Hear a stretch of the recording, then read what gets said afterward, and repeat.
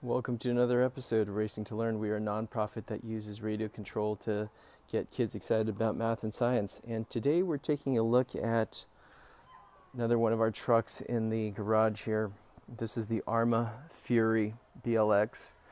And on paper, this looks like a pretty extraordinary and different truck, right? So one thing that separates it from the other short course trucks out there is the twin vertical plate chassis, right? So you have these twin metal plates that form the basis of the chassis.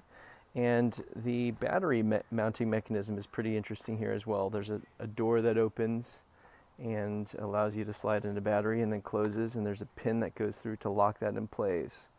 Another thing that's kind of different from the rest of the crowd is just the incorporation of a lot of metal parts, right? So in addition to just adjustable turnbuckles, aluminum hexes here, steel drive shafts, and metal motor mounting plate. I mean, these are things that on paper make it look a lot better than other trucks like the Traxxas Slash. We have had some problems with this, however. We've had some problems with the differential. So right now this car isn't running here, and it's in a half disassembled state because we need to go ahead and tear into the gearbox again. And this is a known issue. If you just do some research on the internet, on the Arrma forums, this was a problem, or it continues to be a problem with some of these trucks. It's just the durability of the gears in the differential. And we had torn this down once already and had taken a look at the differential, but nothing seemed to be wrong. So we reassembled it, but things just got worse from there. It started making kind of gnashing noises, right, clunking noises, and then right now it's just failed altogether. So we're going to have to take another look at that.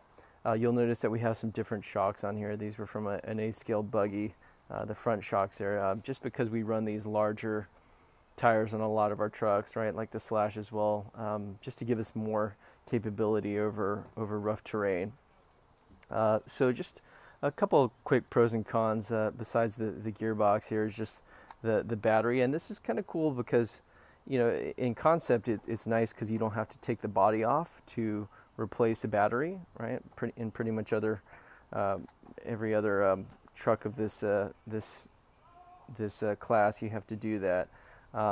But the con here is that the batteries that you can fit in here are extremely limited because of the size, right? In the Slash you can put larger batteries in there, but this year you're pretty much limited to a standard 7-cell or 2S LiPo in terms of battery size. So the other parts of the truck have been fairly durable, but again the gearbox has been a large concern for us. We'll go ahead and get into that again and fix that up and hopefully get this back on the road pretty quickly here.